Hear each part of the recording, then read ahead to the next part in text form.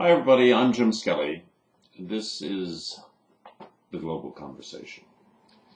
I want to say first of all that I've been looking at the Learning Circle projects. We've had 6 of them submitted as of Sunday evening, the 4th of December. That's Sunday evening Derry time. And I know from looking at many of the other discussions that some of you are working very vigorously at trying to get them in by tomorrow. Keep up those efforts, and I hope you get them in. I'll post those as well. I've posted these first 6 that we've received, and I urge you all to take a look at them and then go back to the Learning Circle discussions and make some comments. These are extraordinary resources for all of you. So I hope that you'll take a look at them and think about, sharing them with others, etc. Okay, I mean, they are great, and I kudos to all of you who have been working very hard on these. I know a couple of circles have had difficulties of various sorts. This is the 9th semester that we've offered this class, and I have to tell you that this happens. But in general, we're getting near the end here now for this semester. But in general, I've got to say to you that this has been a great semester. You've been having great course discussions, and the Learning Circle projects so far are really great. So fair dues to everybody for it. You'll find them on the top left-hand side of the home page for the course. Do take a look at them. There are 6 of them posted there now as of this evening, and as I get more of them, I will post those as well. Now, a couple of other things to talk with you about. One is the extraordinary activities that are going on in Durban, and this is most important. New Scientist magazine out of the UK, as of yesterday, it's December 3rd edition, says that there's really very, very little chance that there's going to be any agreement coming out of the Durban conference. In point of fact, what you're seeing, and let me just read you a little bit of it. There are a number of reports out of the Durban conference that I'd like to bring to your attention.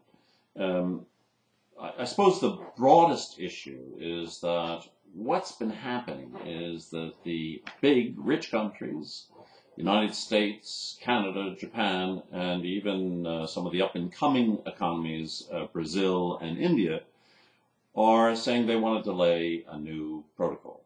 They're working towards a replacement for the Kyoto Protocol, but the rich countries don't want to do that. And what seems to be happening, just some of the data are just extraordinary. The Global Carbon Project, an international research collaboration, confirms other analysis and showing that despite the financial crisis, it's been only a small blip in the rising trend in CO2 emissions. During 2010, emissions grew by 5.9%, almost 6%, more than compensating for the fall that occurred of 1.4% in 2009 when the economy wasn't doing so well. And governments are taking no action. They want to delay it until 2020 or so, etc. What you're going to see is more and more people starting to say, well, we have to take compensatory measures, etc., etc. They're not going to limit CO2 emissions, right? Canada, everybody thinks, oh, Canada is good, compared to that big country to the south of Canada. But, in point of fact, Canada has one of the most environmentally devastating projects going. Okay, that project is the tar sands project. Some of our students here in Derry watched a film with me a week ago, a little less than a week ago, called Dirty Oil. It's produced by Dog Wolf Productions. But dirty oil is, the tar sands really is dirty oil. I mean, the emissions caused by the tar sand project by itself is just absolutely extraordinary. I mean, you would not believe how bad it is. If you look at and this is in Alberta, so somewhere above North Dakota and Wyoming in the United States, sort of towards the west, right? The sands have a great deal of oil, if you process it, in them, right? So what's happening? It's an area that they're, essentially, right, I suppose they're raping the landscape of an area the size of the state of Florida in the United States. The oil sands project emits more greenhouse gases than 145 of the 207 countries which are ranked for greenhouse gas emissions, right? And that's based on 2007 emissions. And they expect a near doubling in oil sand emissions by 2020, right? And there are all sorts of knock-on effects.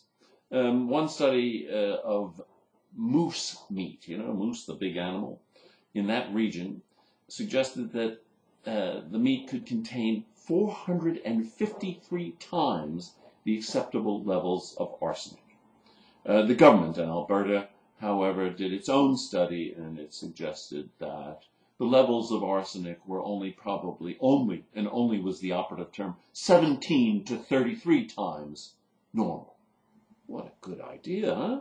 All sorts of wonderful things happen to your body when you get arsenic in it, sometimes resulting in death. And of course, it's polluting the water supplies, all sorts of cancers being observed, etc. Where does that oil go?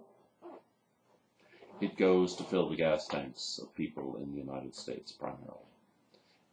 What many people don't know, and if you see the film Dirty Oil, they'll emphasize this. What many people don't know is that Canada is the largest source of foreign oil for the United States. It's not Saudi Arabia, right?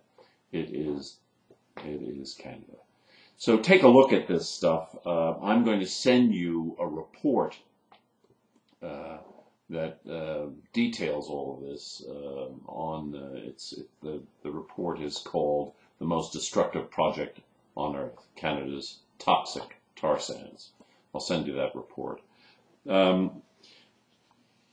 Keep an eye on the climate talks.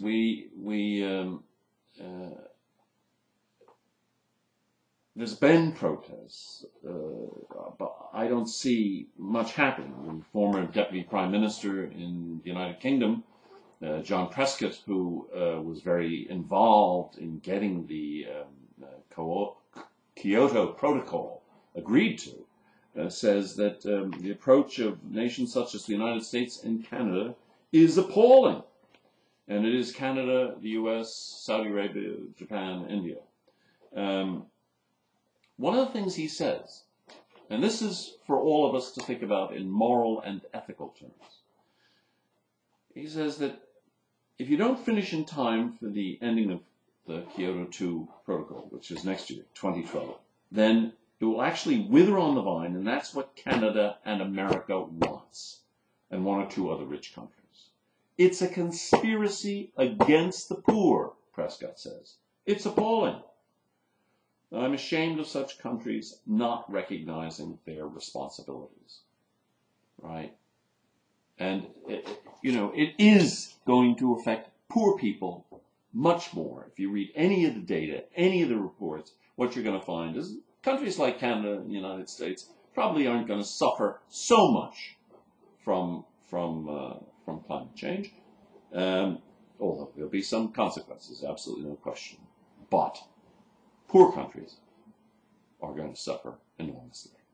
So once again you have this the fact that we organize our planet in nation states that's making this a really, really problematic situation. At any rate, keep sending in the Learning Circle projects. I think they're terribly interesting. I hope you'll all take a look at them. Go then to the various fora and write some comments if you're particularly interested. Send a note to the people who have done the project. Let them know you think it's good, bad, critical, etc. Be say what you feel like saying about it, but it is great stuff, generally speaking, and I give all of you great applause for it. I'm going to post another video for you in a couple of days, which has to do with one of the more positive signs of our collective sensibilities about empathy. I'll do that probably by Tuesday or so. Okay. Hope you all have a good week. All the best. Bye-bye.